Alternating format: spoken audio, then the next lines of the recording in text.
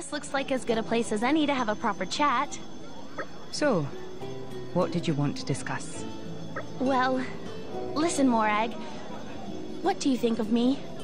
Well, I was wondering, do you think I'm feminine enough? Relax. You're a very lovely young woman. Well, I mean, I'm sure most women look feminine and cute next to you, Morag, but... Are you trying to insult me? No, not at all.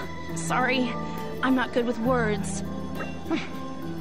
But don't you think I'm kind of plain next to Pyra and Brigid? It's true that the two of them do have a certain healthy vigor about them. Right? Sometimes I feel like I need to up my game a bit when it comes to looks. I see. And you thought I must know all the tips and tricks to keep one's appearance in tip-top shape. No, I wouldn't come to you for that kind of advice. It's just...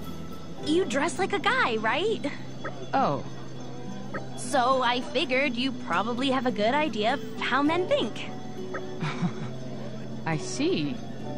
Yeah, I knew you'd understand. So tell me, from your point of view, what have Brigid and Pyra got that I haven't? Forget it. We're done here. Huh? Wait a sec, Morag. Weren't you gonna help me? Oh, come on! You're such a tease!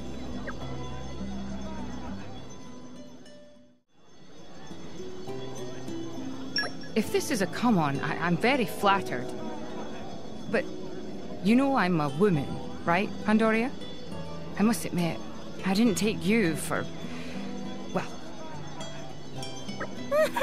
Oh, Morag, you're so funny. Huh? That's not it at all. I wasn't confessing my love or anything. I just wanted to ask you about my femininity. Really? You came to ask me about femininity? You dress like a dude, but you're so pretty.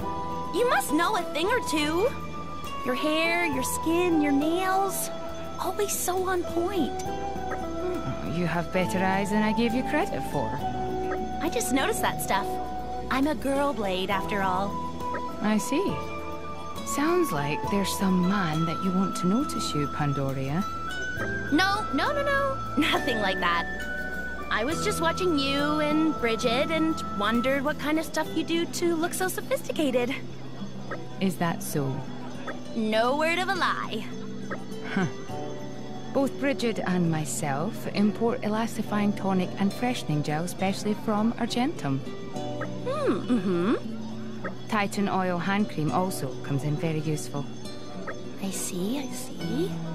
I'll ask Zeke if he can buy some for you too in future. What? No, don't do that. Oh? Let's keep this on the down low, okay?